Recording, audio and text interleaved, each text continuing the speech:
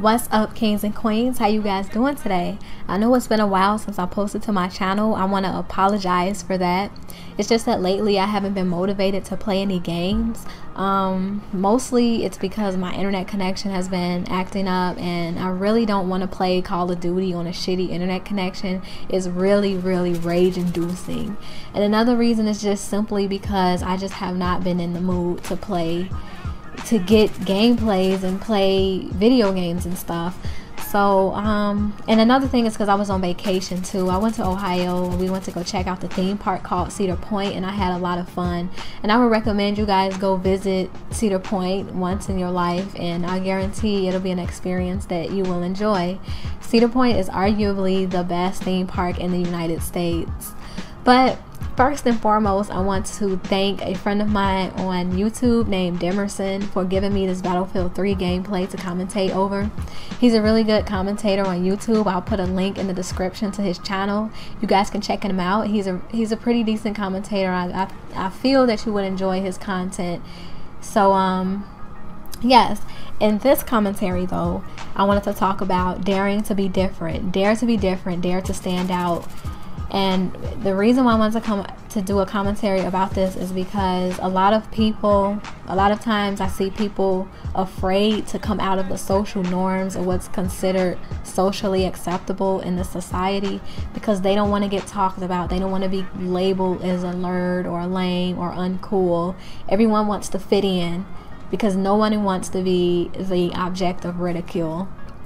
And what I wanted to say was dare to be different, dare to stand out, dare to step out of that social norm or the social trap set by the media, because it's really all the media. The media glamorizes things, and the media sets the standards to what's supposed to be accepted in society and what's not supposed to be accepted. And it's all about having a mind of your own and being an individual within all of that. You don't want to be a slave to the media, because that's what you are if you try to follow the in crowd and follow what's considered normal or socially acceptable. Because a lot of times people chase after the latest name brands or the latest terms or the latest this and what's considered cool and what's considered uncool and stuff, and they try to avoid what considers uncool because they don't want to get talked about or they don't want to look like they're a nobody. And in reality, the people who are individuals and the people who have a mind of their own, the people who stand out from the crowd, who do what they want to do, who don't really care about what's cool and what's the latest this and what's the latest that, those are the people who really have the advantage in life. Those are the people who really have the power. They might not recognize this though, because probably throughout their life they've been talked about and their confidence have been brought down little by little, just from being the object of ridicule all the time, just because they're different. And a lot of them don't realize the amount of power that they have in society because they are different and because they have a mind of their own. But as soon as they realize the advantages that they have for being individuals, they will be able to gain the confidence needed. And that's one thing that people don't want to see.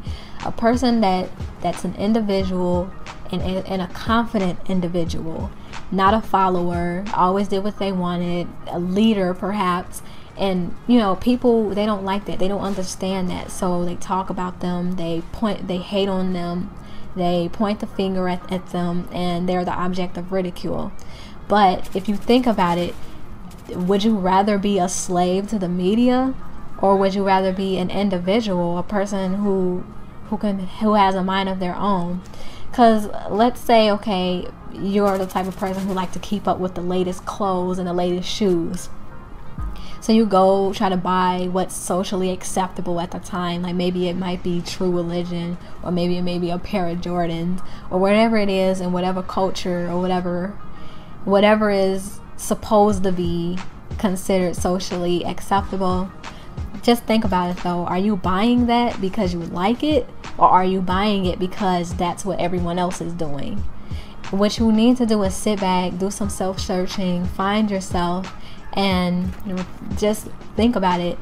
do you really honestly like what you're wearing? Or do you really honestly like those pair of shoes that you have? Or are you really just doing it because everyone else is doing it? Once you sit down and self-search, you will find yourself, you will find what you really like, what things make you happy, your favorite things, and it'll be you. You will have a mind of your own. You will be an individual, and then you will have an advantage in social society.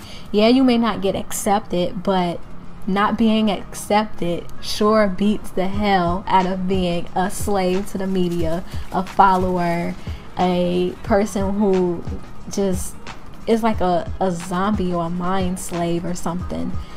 You have to break free from that. You don't want to be a mind slave. Try to stand out from the crowd. Try to be different, because you have the power when you're different. And yes, people will try to point you out, call you a lame or a nerd or this and that. In reality, those people calling you a lame and a nerd for being different, those people are really the lames and nerds, because they are the same. They don't have their own mind. They're not an individual. And that's what you want to aim for. You want to aim for being an individual. Don't follow the in crowd, because it's just all about being a slave. You will be a slave to the media. No one wants to be a slave. So don't limit your mind to what's cool and what's uncool. Find yourself. Find what you like. Find what you think is cool, what you accept in society. I've always been the type of person that was different, or was considered out of touch with reality, or whatever you want to call it, because I've always done what I wanted to do. I always did and bought what I felt and what I liked, and I didn't buy it because it was cool. I bought it because I wanted it. And that's what you want to aim for. Do things because you want to, not because that's what everyone else is doing and that's what's considered acceptable. And you will notice that a lot of things will change in life. You will be a lot happier, and you will feel a lot more freer, because having that limited mindset of doing what everyone else is doing, it's kind of like a trap. You feel trapped, you don't feel free. But as soon as you break free from that, you will feel free. So all in all, the whole point of this commentary is to get you to dare to be different, stand out, break free from the social norms.